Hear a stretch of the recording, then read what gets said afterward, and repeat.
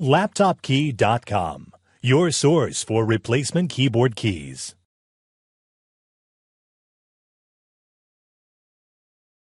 Notice, when trying to repair your laptop keyboard keys, searching by the laptop brand and model may not always be enough information. Many times, laptop manufacturers produce keyboards that look the same on the outside, however, have differences underneath the keys. The differences include the hinges, retainer clips, and cup color. To help you find the correct tutorial for your key, we have created a searchable database at LaptopKey.com. Simply go to LaptopKey.com, select your laptop brand, model number, and then a visual list of key types will appear. Select the video tutorial that matches your key. That's all. You're now ready to fix your keyboard. Alright, so we're going to show you how to put your key onto your keyboard. And we're going to start out by looking at the metal hooks that are on the keyboard itself. You can see that at the top corner there's two small hooks, and at the bottom there's a large hook. So that's going to determine the position for these pieces, which are the hinges, and we're going to start with the large piece. You can see that at the top corners there's two rectangular holes, and at the bottom corners there's two small pins. Now those two small pins have to go wherever the large hook is. If that large hook were to be on top, you have to face this accordingly, but it's at the bottom, so we leave those towards the bottom. Then make sure not to put the whole piece upside down like that by feeling the side vertical bars here. If it's one smooth piece from top to bottom that faces away from the keyboard, and if you feel several bumps and extra pieces, that faces and touches the keyboard. So that's the right position for this piece. Put it down for now and get the next piece, which is this. And it has two pins in the middle, so it can click onto the large piece, and two holes at the top that are going to grab onto the keycap.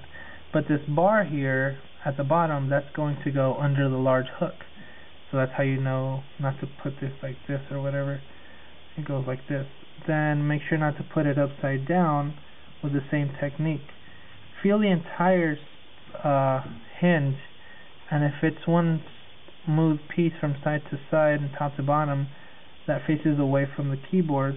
But if you feel that the bottom is standing out more than the overall piece, that touches the keyboard. So now that you know the position for both pieces, you have to put the bottom of the small piece over the large piece, and put the bottom bar of the small piece underneath the bottom bar of the large piece, like that. And then just click the pins onto the holes that are on the sides. There you go. And then you just want to put the bottom bar of the small piece where underneath that large hook.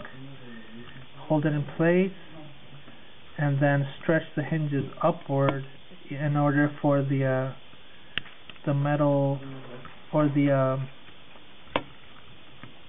in order for the hinge to go around and under those metal hooks that are at the top corners. So there you go.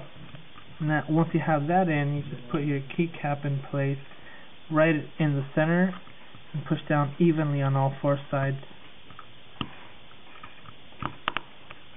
And for the large key, it's the same procedure, only on a larger scale.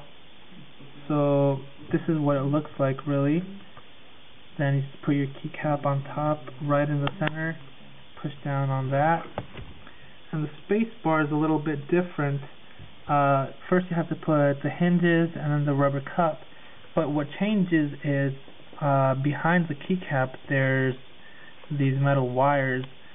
So this is the right position for those wires. You can just copy off the video.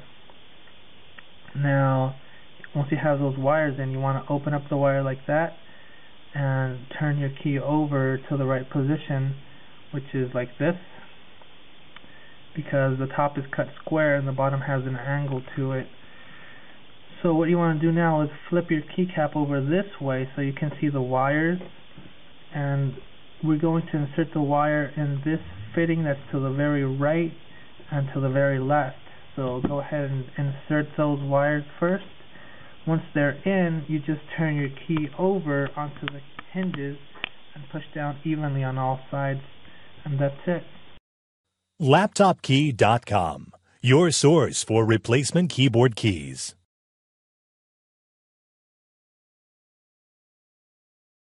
Notice, when trying to repair your laptop keyboard keys, searching by the laptop brand and model may not always be enough information. Many times, laptop manufacturers produce keyboards that look the same on the outside, however, have differences underneath the keys.